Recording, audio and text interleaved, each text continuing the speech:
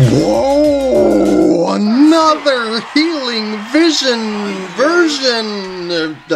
That sounds kind of redundant to say. But yeah, this is the original Healing version, the very first haunting melody of this song.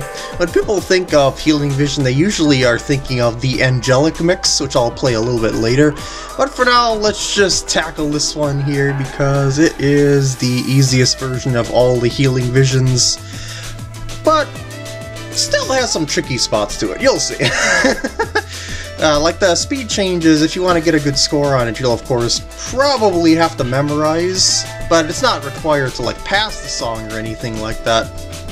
You know, anytime there's a speed change or something in the song, they're generally hard to predict, and yeah, if you want to get that good score, gotta be a teeny tiny bit of memorization, but I'm kind of being redundant in myself here, but anyway, as you can tell, none of the patterns are all that difficult to follow for the most part. It's just the thing of that there's a lot of timing changes through this song that sort of keep you on your toes, because you just can't keep hitting notes blindly, because here there's a slight difference there, here's a slowdown right here.